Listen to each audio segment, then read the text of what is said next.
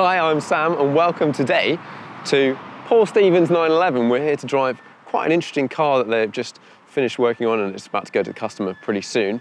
But over here we have Paul who's going to talk me through the car. Hello, hello. Morning, Sam. Good morning, good morning.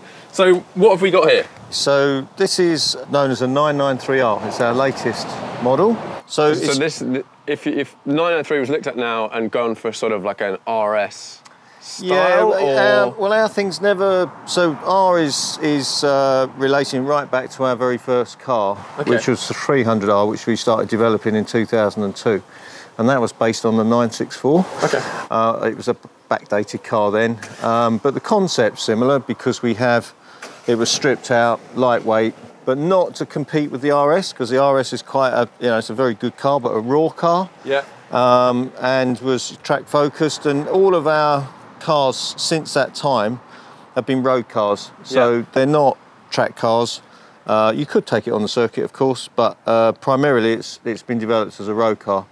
So our program has always been about offering a minimal styling experience, but with increased performance and drivability. So 993 is the latest. Although we've been backdating cars for all those years, I feel it's probably the time to embrace the original car. 993 was a lovely shaped car, and technically a much more advanced car over 964, for example. Since Porsche have been producing water-cooled cars, there's obviously some technologies that we've been able to build into this car that correlate from the later cars. Yeah. So I know when your process normally starts with a conversation with a customer, generally, about what they want. Yeah. And what's this car going to get used for? It's like tailored. Okay. Are you going to use it much on track or? No, so this car was created with a client following a brief, and that was to be able to drive it daily. That was important, and to be able to do long distance European trips, because he does historic motorsport racing. So to be able to go off down to Rica or somewhere like that, and be able to drive in comfort, but have an experience that's more involving than perhaps a modern car might offer, because obviously they're very technically capable and quick and everything that we know, and they're also big.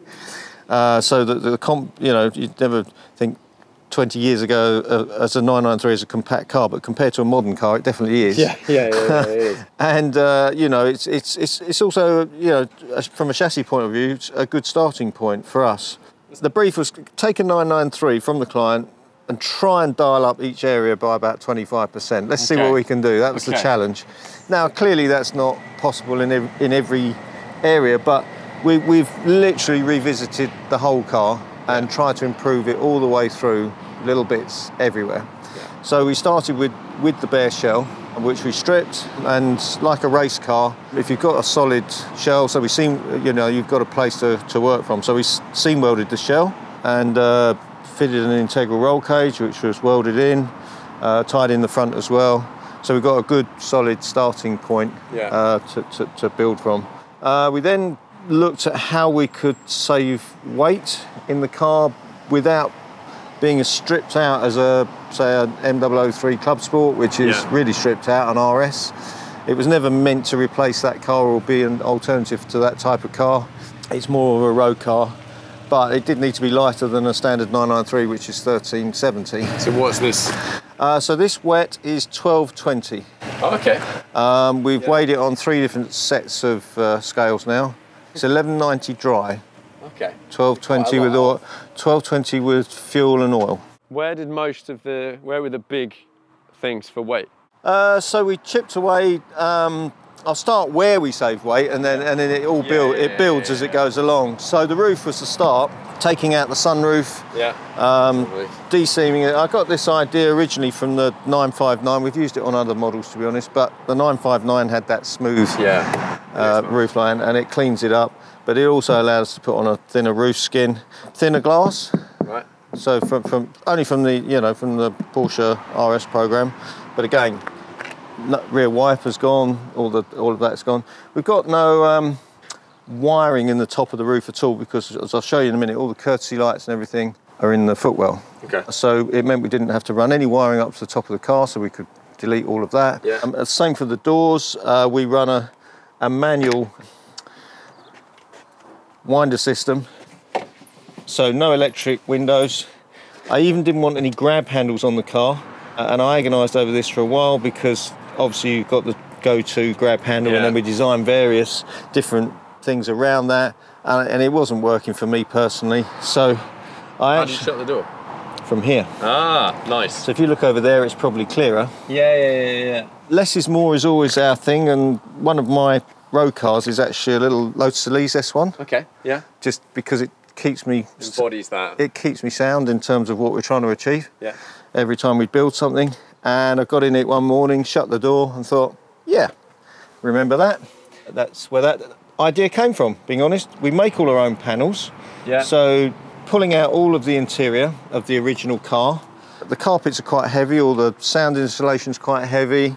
The dashboard, we took out all the lower dashboard. If you look at a 993 Club Sport, it's just got a simple knee roll, so we were able to reproduce a lighter version of that. Yeah. We make all our own panels, so lighter version of the dash top, lighter version of the centre panel. We did the airbag delete on this one because you can on M003. And we incorporated an open glove box, a bit like you might see in the early motorsport cars, like the RS, etc. And cleaned up the dashboard around here. As you may remember, Sam, the later air-cooled cars, every time they thought of something new, they stuck another switch in to operate it, and they were everywhere. For me, it was, we must clear that up. No audio in the car, so that was deleted. Okay. And so there's no wiring in the doors at all that we need, you see. So, and then something you pointed out earlier on a different car, if you look under most 911s, pretty much all 911s, there's cables galore and stuff under here, isn't it? That was a big thing of mine, you know, the 993 and 96, or anything air-cooled basically, you look underneath the dashboard and it's all a bit, everything's hanging out, and that's just how they were, you know, things have moved on now. So for me, I wanted to create a more finished area. So we've got the ducting for the footwell still in there, we've got under... You know, you can see courtesy lighting here, but also a little place for your feet to go, so you don't hit this. Yeah. And then we've got our lightweight panel system that we use, and we've fitted that in. So even though we've got a full panel system, front and rear in this car, we're actually carrying less weight than what we took out. Okay. Yeah. Because they're light panels. They are trimmed. There's no fidgeting or clunky or anything in these panels. We worked really hard on this because I've just got a very simple theory. If you're changing something that a manufacturer like Porsche has created, then it's at least got to work as well, if not better, hopefully. And you know, they build some awesome cars, and and they're very good at what they do. So changing things has to be considered very carefully. The seats are carbon fibre. The fabric we chose to sort of correlate with that as well, it's a woven leather, which we got from Italy, and then we tied in that there was a dark red accent just to go for the belts and the marker and the rev counter. This is still in development form, this car, so that isn't the final rev counter, but the design is there. So our thing is to have the speedo and the rev counter going around, so the increments at the top, so when you look through the wheel you can see what's going on. This actual engine revs to more than that, but I'll talk to you about that in a minute, and this will be changed for the production. I like that, because normally if you do that, like on my ST for example, people just spin the dial and then the whole dial is not aligned, whereas you've gone to the full extent with that. So keeping on with the lightweight theme, everything in all the switch gear is aluminium. Nice. And machined aluminium, but this needed to at least be as light as what we took out in the plastic. So if you run your hand down the inside, it's all machined out gently at the back, but with the little finger pads that you can still use. So the switches here are aluminium, all the heater controls are light aluminium, air conditioning buttons. So everything you touch, your window winders, all aluminium, your key, which I'll show you in a minute, and your lights, all in aluminium. And even these are aluminium. Yeah, that all feels, and it's got that, because it's slightly warm today, it's got that nice cool touch to it. Yeah, it's not immediately obvious, and that was deliberate. I know clearly you can make aluminium look very obvious. But the whole point here is to tone it down, so you don't necessarily notice it. Really important to have a good driving position. So again, mounted straight to the body, the footplate, everything else. Nothing that you wouldn't do in a race car, to be fair, but it had to aesthetically look nice. And a cleaner centre tunnel, lower centre tunnel, so you can see through, a bit like the older cars, you know. Yeah, because normally this would this sort of go kind of like that. Yeah, it's got another panel that goes in there, and it's all built up. So we redesigned that so it's shorter, lowered the tunnel panel there, and just kept it simple going through to the back. The roll cage is welded in, but I just wanted that to just disappear into the car, if that makes sense. And so we have finishers and just to make it all disappear, really. Can you sit back there? So if you didn't have a roll cage, and we've already had inquiries about a touring version. Okay. The seats were always designed to have so we've got the seat pans. In this particular one, it's just for crash helmets, and there's going to be a luggage net when it's finished that matches the doors. How will that go? Will that sort of go kind of over the top? Yeah, it'll come over, it'll be mounted from here across the top. So you literally like this. Okay, yeah, that's nice. Stop everything Stop everything flying around. But yeah, clearly if you had a touring version, we would be able to put seat backs on. Yeah. So you can have children in there. And we've already incorporated that to take, so if you want to put seat belts in and everything, the fixing points are already there. That's shut very, very nicely. Porsche ping, we call it. Yeah, very important.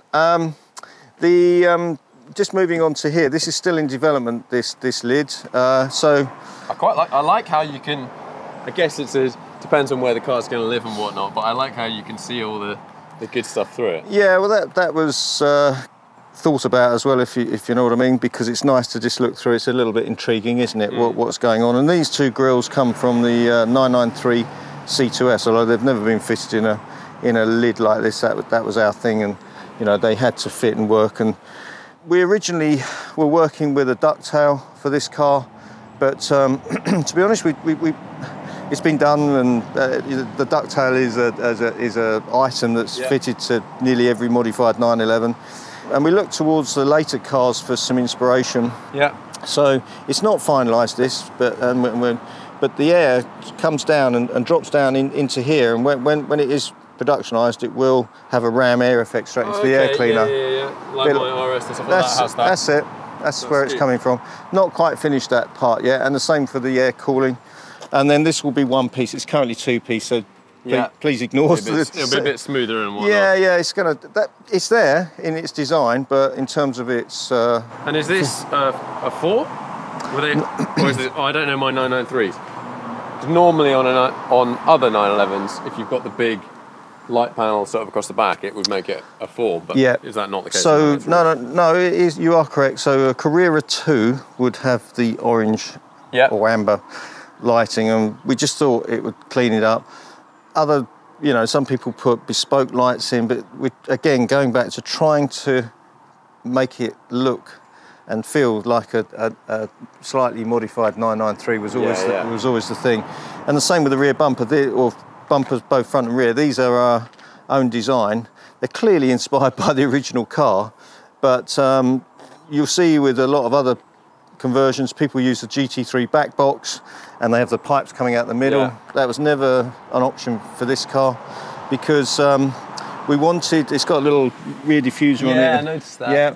Obviously a place for your towing eye. You have to think about these things, because if it does break down, and it's a deeper bumper than the original C2 bumper. We'll have a look inside, but to get the exhaust pipes mounted out, it gave it a bit of a width, so we didn't want the car to be wide body. It's all about keeping it narrow. But if you look at the car from behind, it's still got that Coke bottle 993 shape, but not too big. But the pipes being mounted either side accentuate that.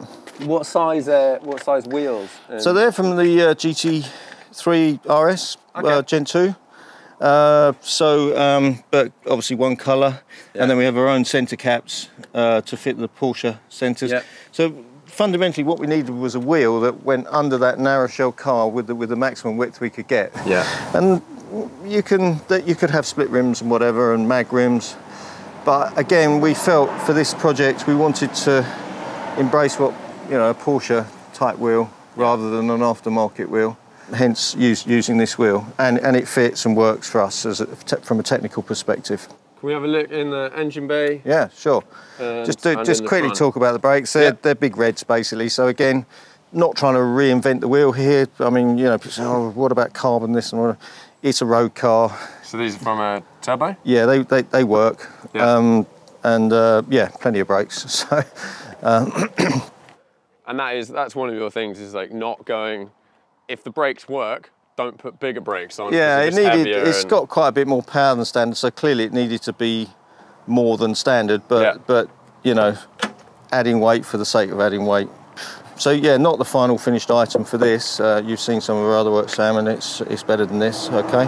But in here we're pretty much finished. So we've got our own fan shroud here that we've designed, and just to improve the air cooling, and obviously all the Porsche heating is gone, so we've made our own piping here. Yeah. That's just a temporary air cleaner. I've told you about what we're doing here. And we're running individual throttle bodies here. This is from 996 GT3. Mesker engine, which you know is familiar to all air-cooled 911s and water-cooled 996, right. 997. Yeah. So we're able to use more modern components inside. Okay. So we've got 997 GT3 crank, 997 GT3 oil pump, we've got lighter rods, we've got RSR pistons. We've actually got our own design of camshaft, which we've worked with an English manufacturer, and we've got solid lifters. So the brief for this particular car, and that's what I was saying about the rev counter changing, was for a car that's tractable, not necessarily massive on power, but to have a characteristic of a traditional 911 engine, which builds and builds and gives you lots of revs. So we've restricted this for now to 7.6 because peak power's at 7.4, same as a GT3 Mark II, 906, but it will ping round to 8.5 if you want it to. Nice. So, numbers? So we're 330 here at the moment, and we've got the same torque as a GT3 Mark II, or power to weight, brake horsepower per tonne. So, cool. Yeah, we do a 360, there's a 360, we've done another engine which is 360 horsepower, so more power obviously. Yeah. This is the better road engine. Right. Just being honest. It just works better. Yeah. It just works better as a road car. And it seems to suit, you know, going back to that less is more, sometimes you know, the angry thing that's not always wanting to respond low down, etc., etc. So this is a 3.8. We can do a 4 litre if somebody wants, but Mark's thing, the customer, was always, you know, a road car, and he wanted the thing to rev and feel more, you know, perhaps Porsche-like, rather than, you know, 4 litre gives you torque and loads of low-down grunt, doesn't it? So we just did some little things in here while we were here, and being brutally honest, he's probably definitely haven't saved weight, an aluminium oil filler and power steering cap, you know, that they were plastic and tin, so we haven't saved anything there, and the oil catch hang up there is in aluminium, but they're trinkets, you know, we're talking a gram or two, aren't we, really? So mirrors again, we use these mirrors, these are actually adjustable by hand, you know, you can move them around and whatever. Okay, yeah. They're quite bulletproof, you know, you can just do that with them. But they're inspired by the 90s race cars, you know, the cup cars. Yeah. And they're 0.25 of a kilogram each, so they're light. You know, they're no... Yeah. And still, we haven't got a bit more aero, keeping in with the slim design of the car. And obviously no architecture here, no mirrors, electric mirror, another weight saving. Yeah, so all of that as well. I'll just show you this as well while we're here. So it's got an aluminium key, which you use, and then somebody dropped it the other day, look, put a chip on it, which is irritating. But this was a scan of the actual car, and then we did the remote, put the buttons in the top, so lock, unlock, etc., etc. And is this 3D printed or something? Yeah, it's a 3D design and printed and just finished. So that's cool. So yeah, so you use it to open the car and the front, like the luggage compartment here, and so this pops up, and this is your Porsche RS bonnet prop. To be honest, we've just got to do I'm going to improve this because it's just catching here. So these are little things. This is still development. Aluminium bonnet. So we're not carbon in this car. Again, Porsche in period wouldn't have been splashing the carbon around on their road cars. Yeah. So it's not. I appreciate people like carbon, and it's definitely the modern way of doing things. But for us, we were trying to embrace the era rather than, you know. And you showed me a another 993 inside, which I'll cut to a clip to of now, but for the people that don't know, a 993 normally has a sort of carpet interior, so it's just some carpet that's arranged over the stuff, and you kind of fit it all in and whatnot, where you've gone to a bit of a different level here, and all bespoke proper panels. So, the idea here was to clean it up and make it feel more modern, primarily. And we knew we didn't, because of the type of suspension, which I'll go on to in a minute, we didn't need to be getting access to the dampers and things to adjust them. Right. It's all done in the car. So we didn't need that, and we didn't need to access to the brace, strut brace and everything. So why expose all of that in a road car? It's a road car. Yep. You wouldn't have it in, keep it clean. So we've actually covered all of that up. It's all there. And then just kept this very clean. The fuse box is what you need to get to, so we made two little leather straps, and you just lift that off and you can get to your fuses. That's what you need to do there. Battery and stuff like that? Yeah, down here. So you just take this out. Okay, yeah. And under here is your battery. You can have your C-Tech charger on there, which this one's got. Tool roll. We've lost a spare wheel because we can't get a big spare wheel in here. But we've got our electric air conditioning down here, so instead of having the big compressor up the front, we've got an electric compressor down the front here. Jack, bottle, get you home. It's a get you home situation. Yeah. But even things like, if you ever want to take the battery out, we've made a provision just so you put the socket down and get it out easily, because you have to. Anything you do has to work. Yes. It's all very well designing it to look nice, but it has to work. So yeah, simple, clean. That was the thing. Little pocket. They normally have a pocket here, so we sort of did our own version of that. Yeah. Lights. Yeah, just a more modern lighting system inside, but with original glass, to be honest, Sam. Again, I know you can get, and we've used modern looking lights in the cars, but we just felt for this project, keep it looking Porsche, The front end has to work as well, and I didn't want that deep bottom that you get on say an S model with the wide body, you've got a much deeper sill, so I wanted to keep the narrow C2 sill line, so we brought that through into the front of the car and the rear. If you have a look with the styling lines, all of those ducts have a function. That's our thing. They need to work. They just don't want holes in the car, so we've got the oil coolers in there, cooling for the air conditioning, brake ducting obviously, and we've got our own wheel arch liners, because when you're drawing air in through here, obviously it needs to exit out through the oil cooler, so we've got our own ducts and wheel arch liners in there as well, and it all ties in with the aero underneath the car. But the concept really was trying to keep it clean and simple and functional. So everything we've done has a purpose and a reason. Yeah. Yeah. No, it's I like it. And then the thing with the panels that I didn't realise is I knew you'd done bespoke panels as seen on the other car before, but inside you had some of the ones that had been done, and basically all the panels arrive and then they get fitted to each car. So each car, the interior is adjusted to fit that car, so therefore it fits very well, because none of them are the same. They're all a bit different. Well, that's true, and we do use a glass fibre for that as opposed to carbon, because we can fit and shape and just if you get a moulding, it's fundamentally it can be pretty close, but is it close enough? That's it. and if you're wanting to make adjustments for individual cars, for people they might want bespoke features, then we have to modify that to suit. So we can, we did one recently for quite a well-known guy, and he was just a bit bigger than perhaps you would normally have in a Porsche 911. So we had to modify all this so the seats could go further back. We had wider seats. We made wider seats for him. So we can personalise the car, but keeping the overall aesthetic. So by doing it that way, it allows us to tailor to the client's needs. And if they want to add things to the dashboard, for example, like we've done them with integrated phones, or navs or whatever, we can do all of that. We can make things fit in and make them look like they should be there. So the one thing we haven't discussed so much is the suspension. So we just literally went to the Porsche Motorsport catalogue and had a very expensive trip there and bought everything. So that's all adjustable as it would be on an RS. And but we looked at various straightforward dampers like the KWs, the Olins, and they're great dampers. I'll stand here and say they are brilliant dampers.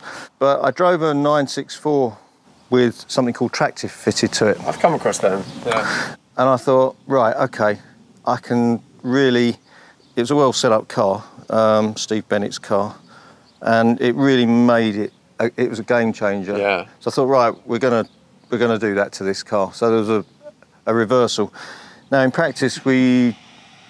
And is that an active setup? Yeah, it's a fully active setup, but it's not a plug-in and play. I mean, we've been to, we've had quite a bit of agony with it. Yeah. We fitted it, we had some fitting issues to start with. I think with the first 993 to have it fitted, there certainly were when it was happening, and it wasn't quite straightforward.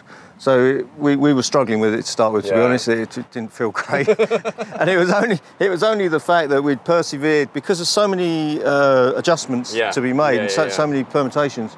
Normally you have a screen on the dashboard that you can adjust on the move and whatever. It's that good. We didn't want that. This isn't that car. You want to set it and forget, kind of. Yeah, and so we have a little knob down here. Oh, okay. And we've got, again, aluminium, and we've got 5 presets. Yeah.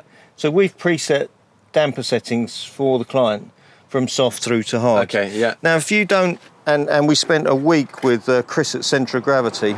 Yeah. Just driving, developing over all sorts of roads, surfaces that we have in the UK, to come up with the program that's in the car. Yeah. And it's 200% better than where we were struggling with it at the start. So it's a great suspension system, but you needs to be done properly. You need to understand that the success to it, I believe, is knowing how to set it up properly. And the setups that you've gone for, are they all reactive to a G sensor and stuff like that? As in, like, so the harder you corner, they pick up all corners are working together. So so it's quite soft and compliant for just normal driving. Yeah. And then you can just wind it on. Sweet. And again, it's not a track car, so the last setting is quite stiff for the road probably, but you might have it stiffer again if it was just going to be a track car. And if you go to Switzerland or Germany or something like that, super smooth roads, you can run it stiffer if you want. No, you can. And if you didn't like our settings, you can change them. We can just change them. Yeah. It's that easy. So this panel here is where the bonnet pull would be, and I showed you this. Now we don't need this anymore because it's remote off the key ring there. But if all else fails, we have an Allen key, a key under the seat, which is in a little holder, and you can still take the panel off and open the bonnet. So if the battery's gone flat, or you've locked your keys in there or something, you can still get to it as a safety. And these little panels here, Sam, so this is all leather. Yeah. And obviously there's an ability to scratch it, and some people have just...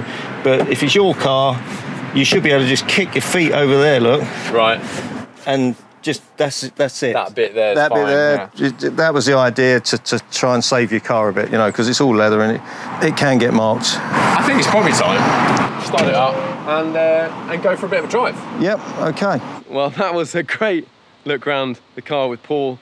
His attention for detail is pretty significant. Let's get in the car and go for a drive. Let's run a few gears.